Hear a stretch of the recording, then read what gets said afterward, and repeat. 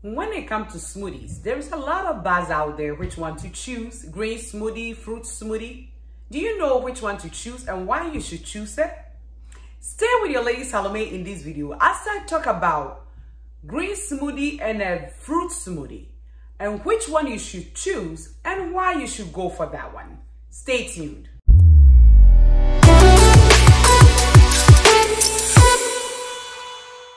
Hello lovely people, welcome to Ezra Wellness, where you learn proven ways to healthy living. This is your lady Salome Adamako. I'm a nurse and a functional nutrition counselor. You say to yourself, Salome, is that you? Yes, that's me. I have a new hairdo. That's why. Okay, welcome to Ezra Wellness. If you are new to this channel, I would say subscribe, like this video and share it so that we will all grow healthy together. Today, I'm talking about green smoothie versus fruit smoothie and why you should go for which one and why. Well, when they come to fruits and vegetable, they both contain fiber, especially when you eat the whole fruit. I mean, like the apple, you eat the whole apple with the skin and everything. It has fiber, so both will keep you full. Both fruit and vegetable also is low in sodium, and because of that, it's good for our overall health. Because of the fiber content in fruit and vegetable, they are healthy for our digestive system because it moves on to the large intestines to feed the good bacteria that lives in there. And because of these fiber benefits and everything, fruits and vegetable have been seen to lower our risk of a lot of diseases like heart disease, cancer, high blood pressure. Also, fruits and vegetable contains essential vitamins and minerals like your vitamin K, like your vitamin C, like your vitamin Bs, like magnesium. All these are found in fruit and vegetable. Because of that, it's essential for us to eat these two kinds of foods. But when it comes to making a smoothie, I always say you go for a green smoothie. Why is it green? It's because it's made up of vegetable base. Why do I say that? When it comes to the metabolism of fruit, the sugars that are found in fruit, which is fructose, is the liver. That is the only organ in the body that is able to metabolize it. When I say that, I mean break it down. And let me explain what that means. Let's say you eat oatmeal and you cut up apples and put it on top of the oatmeal and enjoy the whole bowl of oatmeal. After eating, the food goes on to the stomach, is broken down, it goes on to the small intestine and is absorbed into the bloodstream. The oat contains glucose and the fruit contains fructose. So what happens is that, let's say there is a bus that is transporting the glucose and the fructose. This bus will take the glucose and distribute it to all the other cells in the body. Let's say your head, your hand, your feet, everywhere. So the oatmeal will go and feed all these cells. But when it comes to the apple that you added to the oatmeal, it goes right to the liver. This is one of the reasons why when you eat fruit, it doesn't raise your blood sugar right away. So because it's only the liver that is able to use the fructose, what happens is that, and the liver is about 3 to 5 pound organ. So when it uses it, whatever is left over that the liver cannot use, the liver has to store it. And how does it store it? The liver stores the fructose in the form of fat. It packages it and stores it. So if you're watching this video and you like a lot of fruit and you've been diagnosed with fatty liver disease, I will say stay away from fruit. And then eat more vegetable and see if that will help you heal in this your fatty liver disease diagnosis. You're watching me up to this time. You have not subscribed to this channel. I want you to pause this video, hit the subscribe button, hit the notification bell so you don't miss out on any of my educative videos. Now let's go ahead.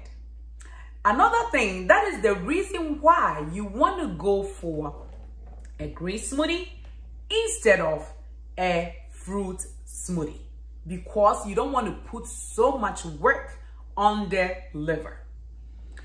When it comes to green smoothie, there is this bile acid in the greens that we use for the smoothie that is known to lower blood cholesterol.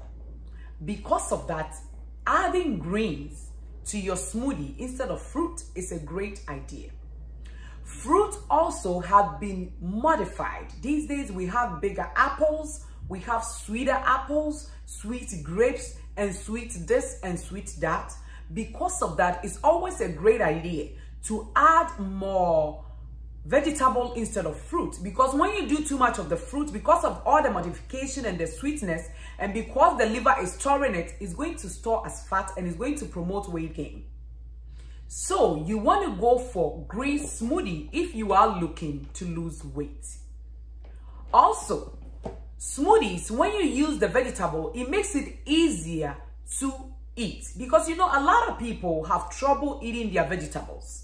And if you have trouble eating your vegetables, making it into a smoothie is one of the easiest way that you could enjoy your vegetables. Because you know that instead of sitting down eating a whole bowl of salad, where chewing becomes a problem for you, because you know when you don't chew properly too, the body is not able to absorb it. But when it comes to smoothie, everything is already blended up. And because of that, it makes it easy for the body to absorb, for you to get the nutrients that you required with all these blended nutrients. Also, when you compare smoothie to juicing, smoothie is easier to do because you just blend everything together at one time, no cleanup, and you are all set, ready to go. Another reason why you should go for a green smoothie too, when you use a greens as the base, and then let's say you add some flax seeds to it, or you add some avocado to it, the avocado immediately makes this smoothie a whole meal, and the flax seeds also do that. If you don't have any health issues where lactose is a problem for you, you could also use chia seeds, and it becomes a whole meal that you could enjoy and will keep you full for a long period of time. Also, eating more greens, especially in your smoothie, also improve the gut health, because the bacteria in the large intestines, most of the time we have to feed them some with raw vegetables.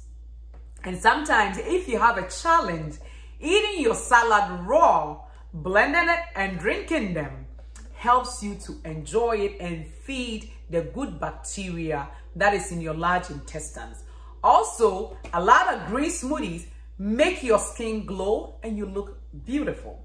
Because of that, you want to incorporate greens into your smoothies when it comes instead of doing fruit. Because when you do a lot of fruit and the fruit has been modified to have more sugar in it, it's going to peak blood sugar. So if you're a diabetic and you're looking to enjoy smoothies, add it to your diet. Using greens is a great idea. You're saying to yourself, Salome, now I want to add green smoothies to my diet. What kind of greens would I use? When it comes to green smoothie, I always say going for a variety is a wonderful idea. When I talk about variety, I'm saying this is lettuce. Sometimes I would just use lettuce leaves. The leaves, you could use that as the base of most of it. I also love these greens, arugula. You could get arugula in the store to buy. Most stores have it. I add it to the lettuce, and then with some dates that I put in there to give a flavor, and then my smoothie is ready to go. These leaves that I have here is also dandelion leaves. You could get it to buy in the store, and dandelion is good for liver support. So you could also add that to your smoothie. Also, this one that I have here is spring mix. I love this spring mix because it has a variety of the greens in there. You could get your kale in there. Sometimes they have spinach, they have lettuce, they have some herbs. And because of that, it's a great go-to when you're getting the base for your green smoothie. You're saying, Salome, this green smoothie, do I have to make it every morning? Not necessarily. You could make the green smoothie and put it in the fridge for about 3 days and it will last you. But remember, when you have to put lemon juice in it, because if you don't add the lemon juice, when it sits in the fridge for the 3 days, it changes color and that it oxidizes. To avoid that oxidation, you add the lemon juice to it and your green smoothie will stay green all the way to the end of the 3 days when you use it up. And you say, Salome, I don't like green smoothie. I understand. When it comes to green smoothie, it's a taste to acquire.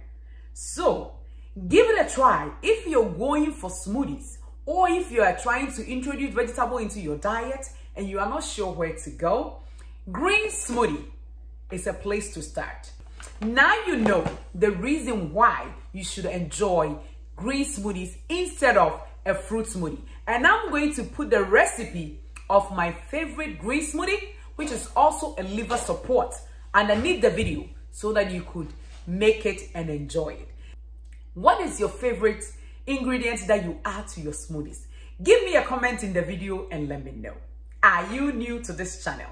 Don't forget to subscribe, and when you do, click on the notification bell so you don't miss out on any of my educative videos. Until I see you in the next video, remember, this is Ezra Wellness, where you'll learn proven ways to healthy living. Thank you for your time.